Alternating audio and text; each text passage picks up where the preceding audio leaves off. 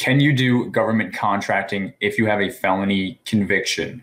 Hey guys, Derek here, and I'm going to be sharing some resources with you today to help answer this question. I have received actually many inquiries about this, and it's not something that I have a lot of personal experience with, and I'm not a lawyer, so answering this question for me is a little bit tougher. But what I'm going to do or attempt to do in this video is to share some resources with you to help you answer this question best for yourself. And to do that, I'm going to be screen sharing with you two different documents. So let me jump over here to my screen. One is going to be this article written by Holland and Knight, who are folks that are in government contracting law, which I am not. And then also I'm going to be sharing with you a final ruling from the Federal Register, federalregister.gov. That's why I'm actually citing a source with a government website. So this is going to go back to 2016 when the ruling was made. And this article by Holland and Knight lets us know the U.S. government has finalized regulations amending the Federal Acquisition Regulation, the FAR, that will affect an estimated 350,000 federal contractors. The final rule prohibits federal agencies from entering into contracts with corporations that have any unpaid federal tax liabilities or felony convictions unless the agency has first considered suspension and debarment. So these two statements here may look familiar to you if you've ever filled out a company reps and certs, representations and certifications. This is where they ask you, does your company have any unpaid tax liability or has your company been convicted of a felony? And this is where it gets a little confusing for me because they're drawing a distinct difference between the person and the company or the corporation itself. So let me jump over here to the Federal Register. This is the Federal Register where it says the Daily Journal of the United States Government. So this has all been notated and documented. And they're saying that there was an interim rule a year before in 2015. And this is basically the final ruling, and there has been no changes to it. And again, it went into effect September 30th, 2016. They share with us a little bit of the background and some of this summary stuff, but I'm trying to keep this short as a GovCon quick tip for you. So let's just get to the first thing here.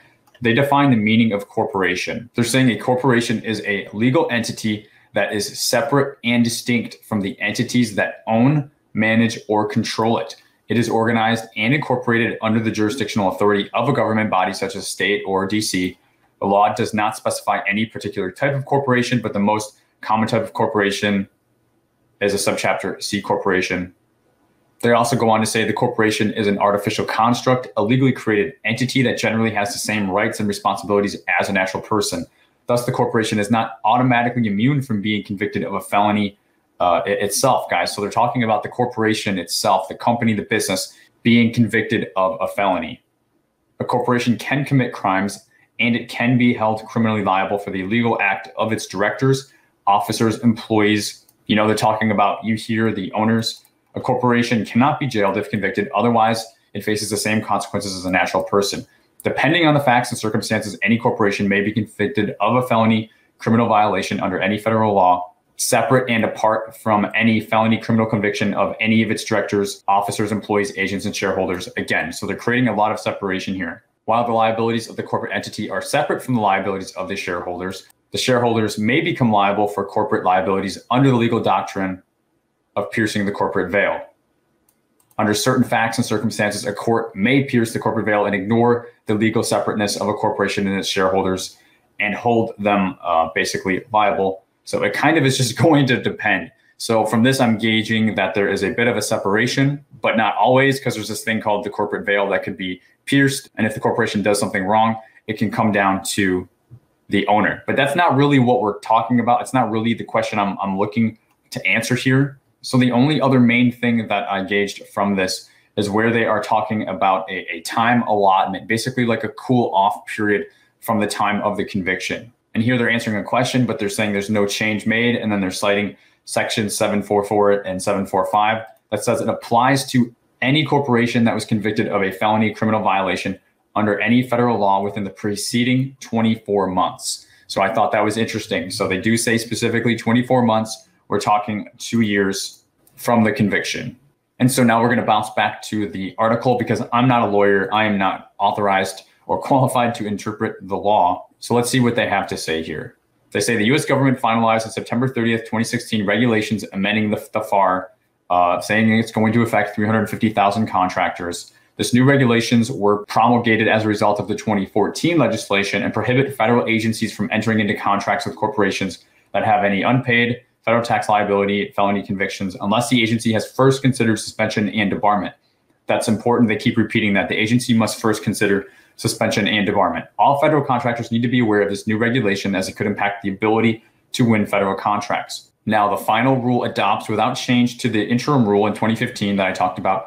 Specifically, the FAR requires each contractor responding to the federal solicitations to represent whether it is a corporation that has any unpaid federal tax liability. We know this.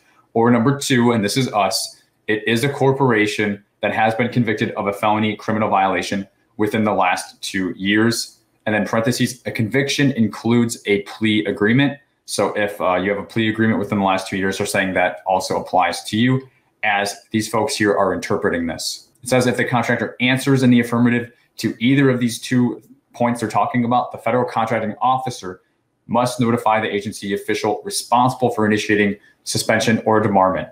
Under the new regulations, the contract cannot be awarded until a determination is made that suspension or debarment of the contractor is not necessary to protect the interests of the government. So for me, guys, I'm really taking away 2 things from this. There is a separation and a difference between being the owner of a business and having a conviction of the corporation, the company itself. From the sources and the information I could find, this is all about the convictions of the company or the corporation. The other thing that I see here that's important is the 24-month cool-off period, if you will. If your company or corporation has had a conviction in the last 24 months, then you must basically disclose that to contracting and give contracting the opportunity to suspend or disbar you, probably basically until that 24-month period is over. So I came into this looking for specific information on, hey, I'm a person who has a felony conviction. Can I do this or not?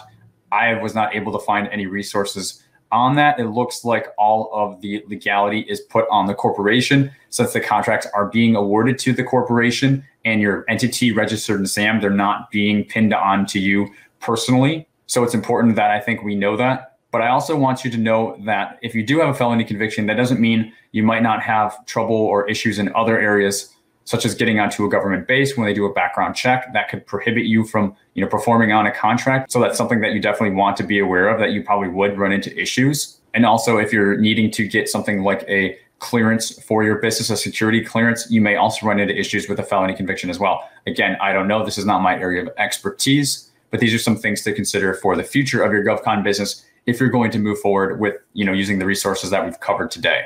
Lastly, guys, I must say and also repeat, I am not a lawyer. I am not qualified to interpret the law. So if this is something that you are looking into doing and you do have a felony conviction, take the resources that I gave you as, supplements and keep researching this on your own, or consult a lawyer or legal advice if that's something that you think you would want to do before moving forward with something like this. So I will provide both of the links that we covered today, the article and the Federal Register link, in the description of this video so you can check it out on your own.